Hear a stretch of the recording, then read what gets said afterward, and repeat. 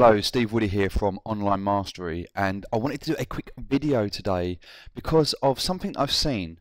Now, I see things a lot and I think that'd be great, or I love that, and I get ideas and I get inspiration. And one of the people that gives me a lot of inspiration is a gentleman called Daniel Priestley. Now, he runs a business called Key Person of Influence, KPI. It's a fantastic, very successful program. I urge you to have a look at it. But one of the reasons I love Daniel so much is because there's a lot of entrepreneurs, there's a lot of people out there who talk a good game. Daniel's one of these people that actually goes out and does it. He walks his walk. And this is an example of that. I had an email from one of Daniel's colleagues in the company. His name's Gabriel, and he sent me an email, and at the bottom of the email was this footer. And I looked at it and I just thought, wow, what a footer. It's brilliant. It looks great. You can click on get the link for the book, you can take the quiz, you can buy tickets, and you can check all the social media out. And I thought this was fantastic. So I spoke to Daniel and I asked his permission to make this video because I want to show you how you can create a sexy, really cool looking footer like something similar to this. And I've done this for myself now for Online Mastery, and it's very simple. If you're using a Mac, I mean, you may be able to use it on other programs. I'm going to specifically show you in this video how to do it using Mac Mail. So if you're using Outlook or Gmail or anything else, there'll be other ways to do it, and this may work. I'll look into it, but for now this is purposely for if you're using a Mac. Now, this just looks like one image, but it's not. It's actually a lot of different images, and it's made up using code. So what we first need to do is we need to take the elements that we're going to use. So if you have an image that you want to use, let's say you want a top section or maybe the bottom section, you need to first get that, and you need to have that created, whether you're having it done through your graphic designer or on a website that does graphic design, but you need to get your footer image, whatever it may be. And I've done that in Photoshop. I'm just going to show you this now. So as you can see, taking Daniel's model, because I like it, I think it's really good, I've created my own version. And what I've done is I've actually taken across sections, this top section, the next section, the 2-day masterclass, and then all the individual social media elements. And what I've done is I've cut these individually. For example, just scroll out. You can see this section. You can now see, if I scroll out again, this section. We then have underneath the different elements, and we have the top section. So the reason I've cut it up like this is so that I can add the links. Once you have all of your images, you need to put them into a folder. Now I've done this using a program called Coda. You can use Notepad or anything that you want. And what we first need to do is we need to create the HTML. See, with an email signature like this, you do not want these to be images. If these are images, then some email senders will mark you as spam. Sometimes they won't show up, and they can be quite resource heavy. They can take up a lot of space in people's inbox. So to be respectful of that, what we're going to do is upload each individual image to the server or to a web server, and we're just going to link to them using HTML. We do that in the following way. We need to create a new div. So you can do this in a text document, and all you need to do is just copy and paste what it is that I'm doing.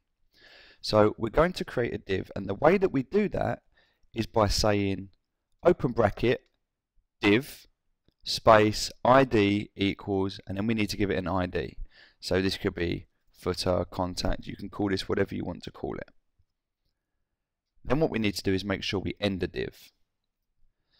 Another way we can do this is called span. Exactly the same, so we give it a class of its own and we can close it up. The difference between these two is that if I select div, this will then place the image on a line on its own. The next line or the next div will be on a new line. If I choose span, like I have here for the images below, they will appear next to each other. See, for example, if this Facebook image was wrapped in a div, it would appear underneath the link. So by placing these in a span, it allows me to place them next to each other. So we first of all need to do that, and depending on what sections you have. So maybe you have your contact information first, so we'll just call this contact. We're then going to copy this and do another one, and this might be an offer that you're promoting. And then this could be website, and this could be Facebook. We can do another one here for Twitter. You get the idea. I'm just going to do this for now to show you. So what we now need to do is, after we have the opening bracket, which is this, so this here is our opening statement, the div, and this is how we close it. So this is a div here, and this is closing the div. We close it with a /, so bracket / div. Span is the same. This is the opening span, and this is the closing span. So what we've now done is we've now created this framework, these blocks, for how our email signature is going to look. Now we need to add the content. So what you will need here is the path, the actual path to where your images are. So if you've uploaded them, for example here, I have uploaded my images to, and this is an old one, I've changed this, but for example, if I was to use this, I know that my images are in a folder called footer. So what I would now do is I would first create the link, and to do that we open a new bracket, A for anchor, and then we want href equals speech marks. Now we need to type in the exact address, and we do that with http // and then we need to type in whatever it is, our domain name, or whatever the link is that we want to send people to. As this is our contact information, it could be anything. We could use a telephone number here instead. If we don't want to send people to a website at this point, you maybe want people to, obviously they've already got your email address because they've emailed you, you may want them to contact you. So we could turn this link into a telephone, and we put in a telephone number, and we do that instead. And we do that with use +44, and we put in a phone number. So once we've done that and we've finished that, we then need to close the bracket, and then we need to do a open bracket / and to close the anchor. So the same as what we did with a div, now we have the anchor. So an anchor here opens within the div and then closes. And then we need whatever it's going to be, whatever this image is going to be. So we would take our first image and we would put it in, and we'd do that this way. Another bracket, img space src. So we're picking the image up, and we're picking up from this location equals speech marks. Again, it needs to be the full path, http /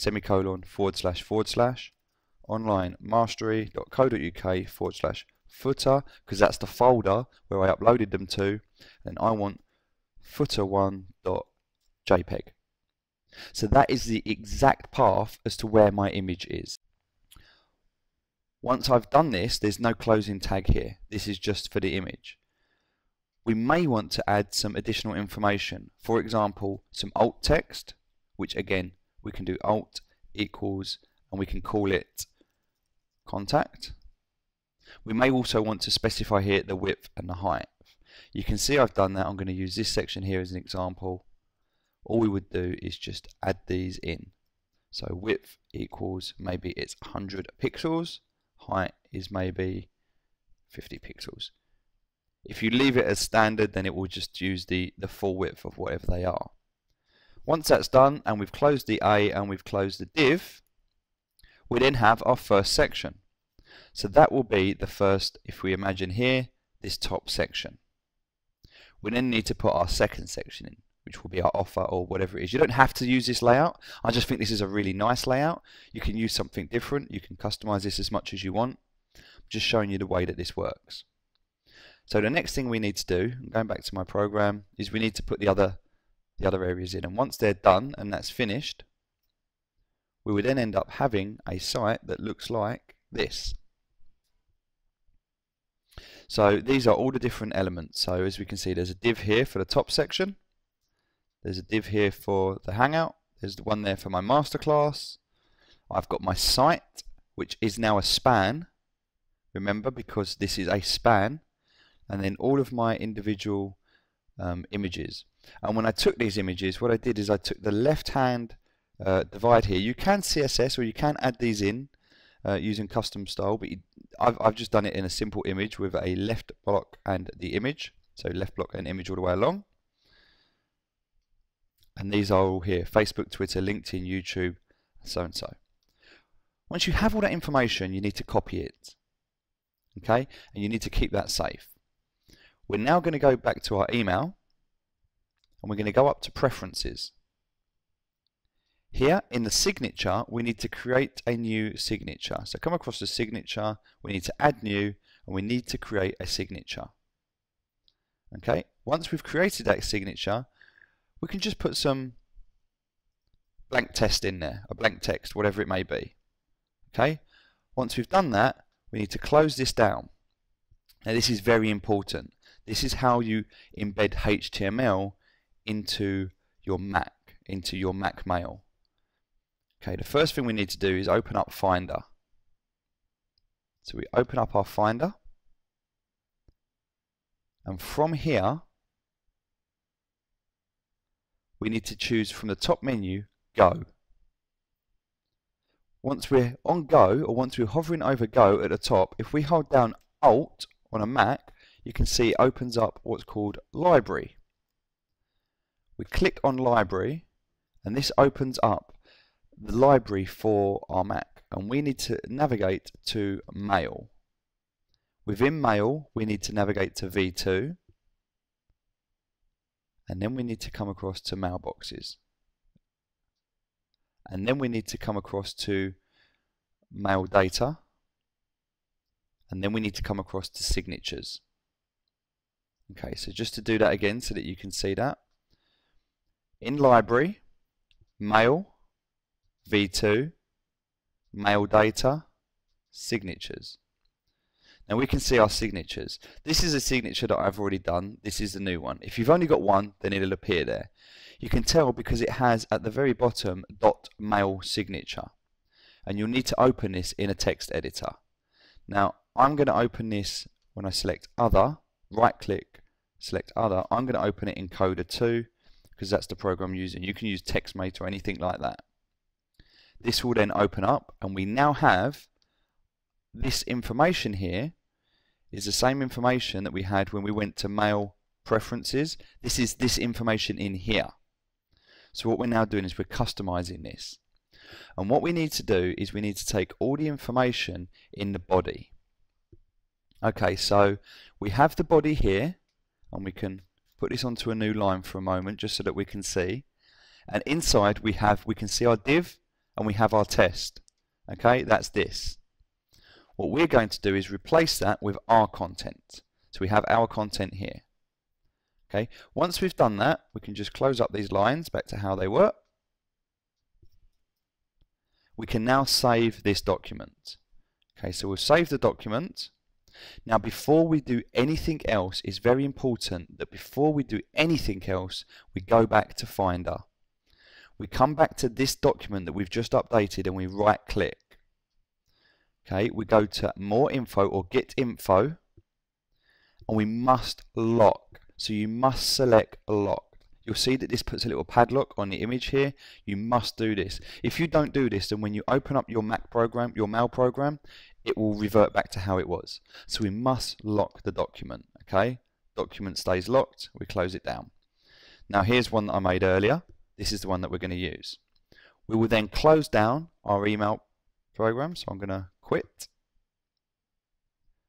And then when we reopen, I'm going to create a new email.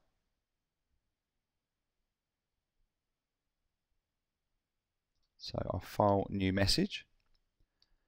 And from here, if I go to signature, I'm going to use the signature that I created. So just to show you this, if I went to Mail, Preferences, Signatures, we can see here, I'm not worried about signature 2, we can delete that now for the purpose of this.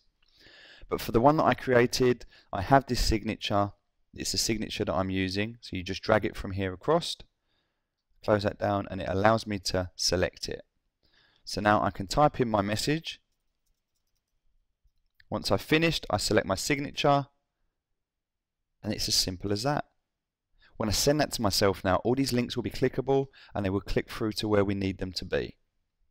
So again, just coming back to the coder section, we have the href. This is the link where we want the picture to go to. We have the image. This has to be the full URL. For example, this one here will not work. It has to be the http // and then it will be onlinemastery.co.uk/footer/footer1.jpg. Has to be the full URL. But by doing that, as you can see here, we have a really nice custom footer with click-through links, just to give you that little bit more exposure.